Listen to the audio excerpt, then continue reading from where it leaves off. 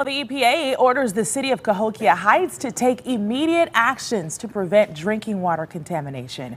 This includes increased testing and monitoring of the drinking water. This all comes after an inspection found serious problems like sanitary sewer overflows and the lack of water quality monitoring. The EPA warns a potential loss of system pressure in the water system could result in an increased risk of dangerous contaminants, including E. coli and other disease-causing organisms.